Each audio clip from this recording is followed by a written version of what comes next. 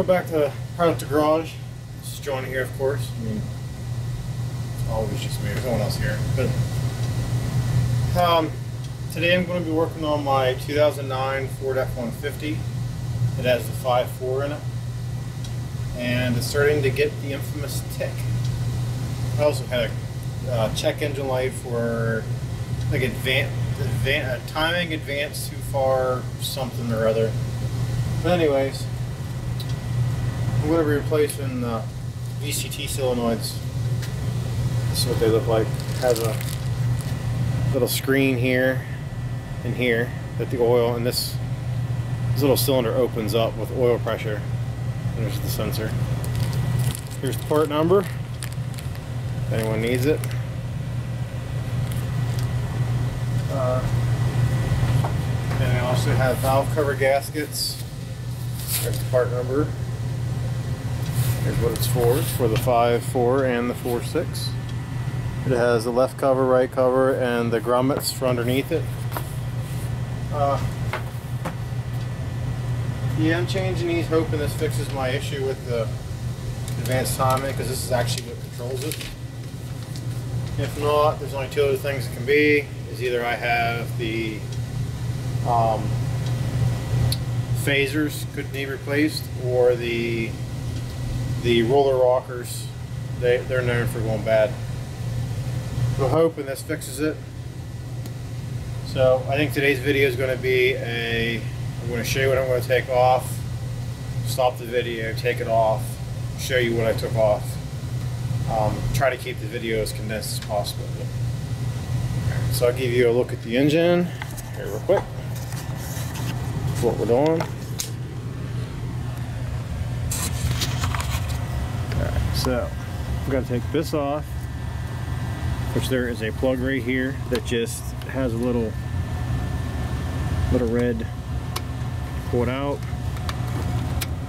So these Ford connectors have this little red thing underneath it. I'll push it back in, maybe. Yeah, so this thing pulls back toward you, which unlocks this little tab in there. You pull this off. That's the mass airflow sensor on these. You gotta remove this off, and then unhook it down there to take this off. That comes up out. Then on the valve covers, you gotta remove this. There's a hose right where my finger's pointing at.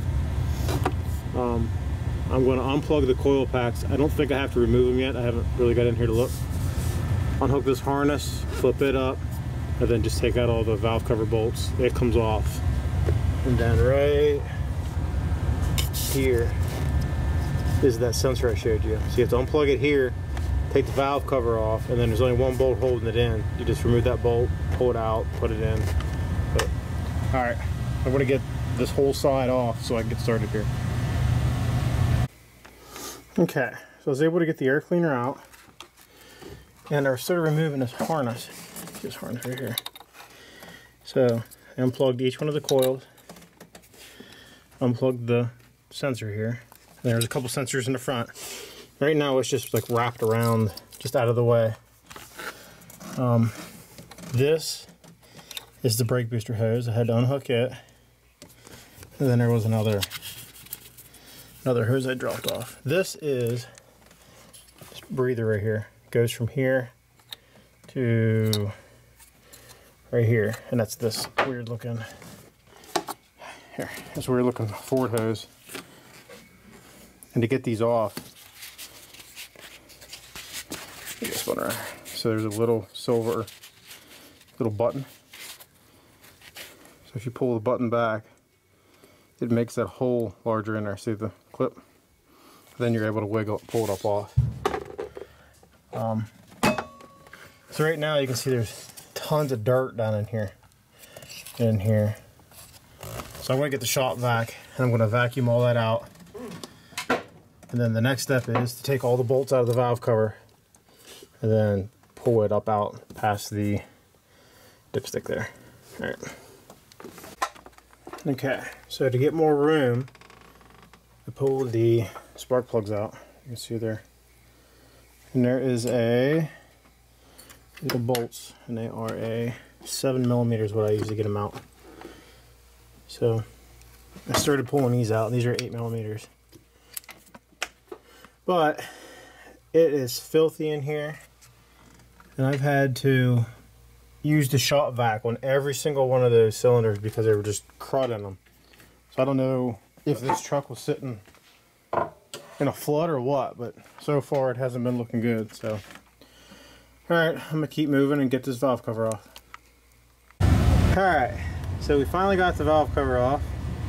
I had help show up, but down here you can see I have a socket hanging off of it.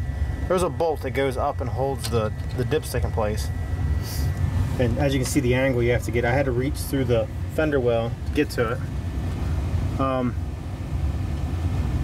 And the back corner bolt was stripped, it was rusted. So on the valve cover, the valve cover would have sit this way.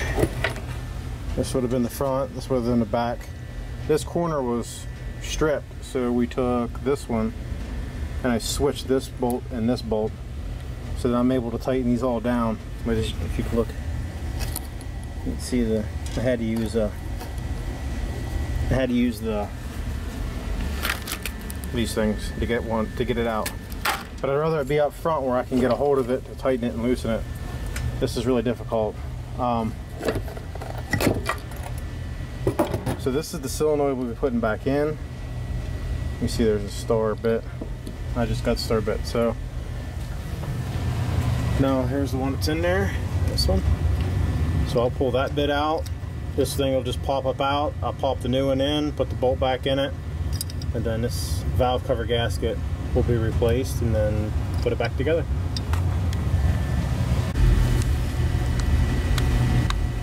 It's probably hard to see, but this is the new one with the newer style screens.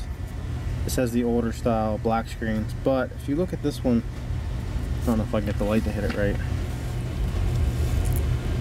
That screen is missing. It's actually ripped out. Like, I don't know if you can see what's left of it right there. That screen right there, you see the edge of it is curled up, and right there is curled up. So hopefully this will fix my tapping problem and we'll be good. Alright, so almost 2 hours into it, I got the valve cover back on.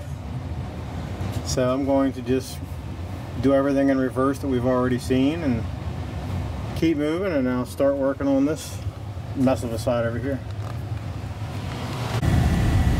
Alright, so the driver's side, I pulled the battery out because I had to remove 2 of the ECM plugs, and all they do is this big silver thing or gray thing, you pull it back and it pulls it off of the, but to get the harness down, I had to shove the harness way down here to get the valve cover. It doesn't want to come out of the back because there's just enough room, so you have to come, the front has to come up, tilt down just a little bit, come out just a little bit more, and then it allows the back to come off the rear rocker. Then you can pull it up out. I have an issue here. This is all rusted up, so I got to buy a new PVC valve. I'm just gonna tape it up for the night.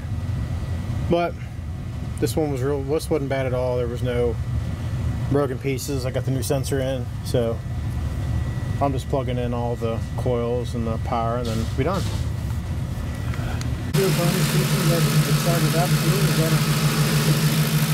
Alright, so I must have done something right because it started back up. And all I hear now is the injectors pulsating. I don't hear any more ticks, so changing that solenoid must have fixed my oil tick problem, I hope. We'll see if it goes away, and if not, whatever. Thank you for watching, and stay tuned for the next episode.